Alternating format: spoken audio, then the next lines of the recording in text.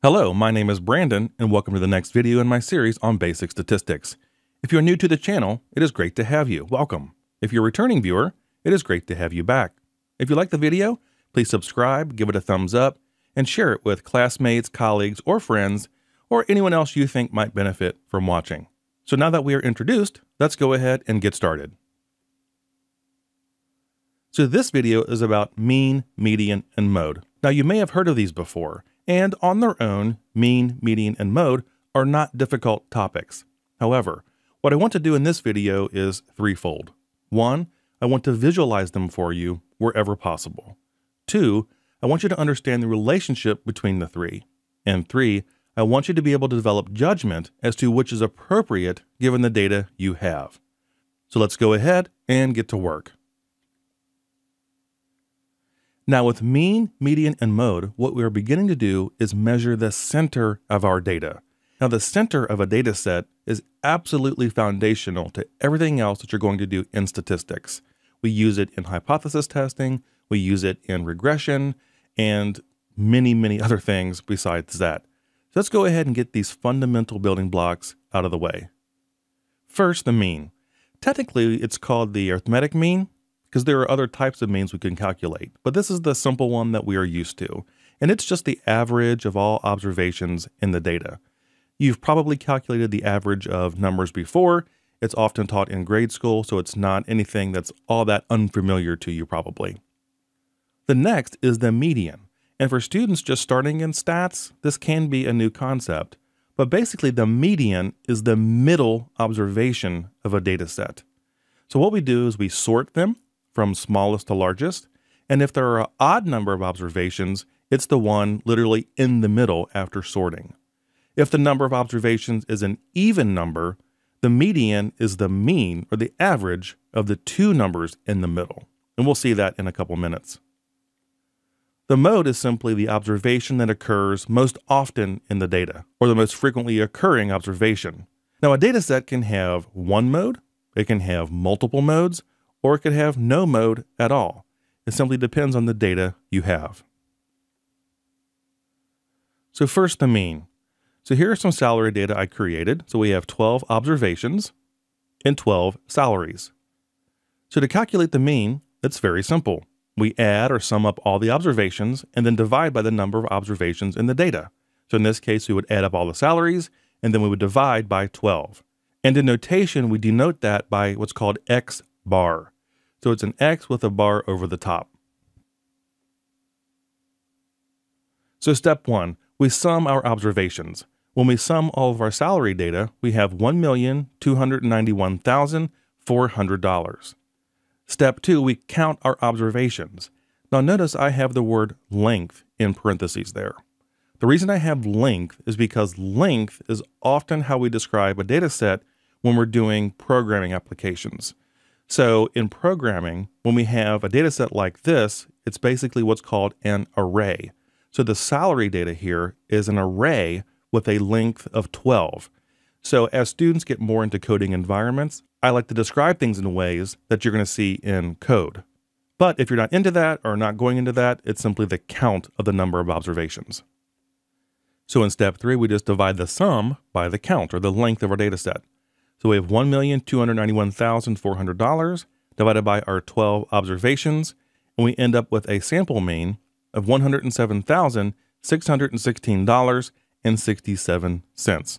So that is the mean or the average salary of our 12 observations. So next we have the median. So here is our data, same numbers, but I put it in a horizontal format, and you'll see why here in a second.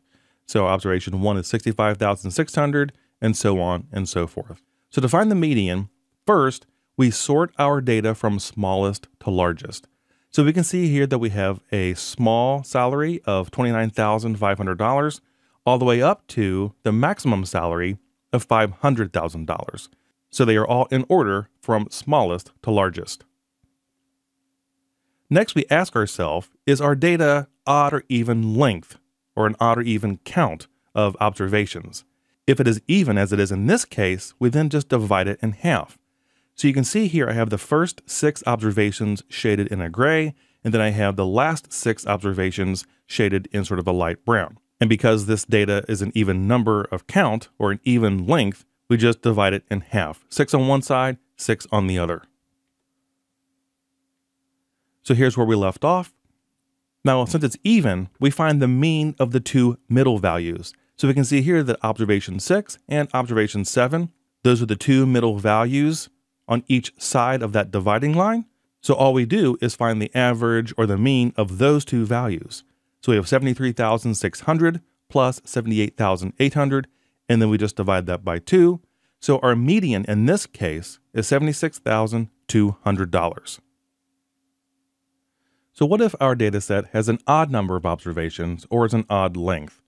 Well, in this case, we just simply divide our length or our count of observations in half and then round up to the next number. So in this case, we have 11 observations. We divide that in half, so we get 5.5, and then we just go ahead and round up to 6. And it's the 6th value that is our median. So in this case, it's 73,600. And if you notice that on either side of the 6th value, we have 5 below it and 5 above it. And the 6 is situated right in the middle. Now, mode is very straightforward. It is the observation that occurs the most. So in this case, we have 2 salaries of $54,000, and quite simply, that is the mode. Now again, data sets can have more than one mode. So if we had 2 salaries that were $78,800, we would have 2 modes. We'd have a $54,000 mode and a $78,800 mode. And some data sets don't have a mode at all. If all the values in our data set are unique, then none of them has more than one observation, and therefore there is no mode. And this is actually a warning. The mean can be influenced by extreme observations, either low and or high, that are different from the rest of the observations. So here's our data set from before. Notice we have someone in our data set that has a salary of $500,000. Now look at the other 11 observations. They all tend to be around like $75,000, give or take. So our sample mean was $107,616.67. However, our median was $76,200. That is a massive difference, a huge difference. And the question is, which measure is more accurately representing the center of our data set? So an analyst could inaccurately represent the center of the salary data. This mean over here is much higher than the median due to the presence of someone making $500,000 when everyone else is around $75,000. Now also, a good analyst would double check that value. They would double check the data to make sure that extreme observation of $500,000 is not a data entry or recording error. In this case, it could be really easy to type in $500,000 when it's supposed to be $50,000. So if you do have an extreme observation in your data, don't just say to yourself, oh, that's just how it is. No, go back, look at your data, look at the records you have, look at everything you have at your disposal to make sure that data is valid in the first place before beginning with your analysis. So our final concept is called the trimmed mean. So here's our data set again. Then what we do is we sort them smallest to largest like we did for the median. And then we remove the same number of observations from each end of our data set. Now sometimes this is expressed as a percentage, like a 5% trimmed mean or a 10% trimmed mean. Now in the end, it doesn't really matter so long as you are removing the same number of observations from each end of the data set. So in this case, we will remove the smallest of $29,500 and we will remove the largest of $500,000.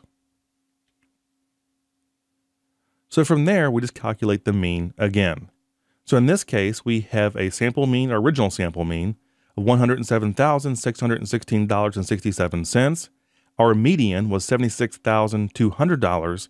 And in this case, our trimmed mean is $76,190. Now, look how close the median and the trimmed mean are. They're almost identical.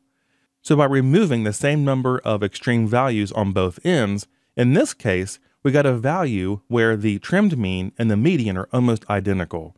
So what we can do is conclude that that's probably the best representation of the center of our data, and our original sample mean is heavily influenced by that person who had a $500,000 salary among 11 other individuals who had salaries around $75,000. Now here's a note. Trimmed means are better for a single variable, what we call univariate. So uni meaning one, variate, variable.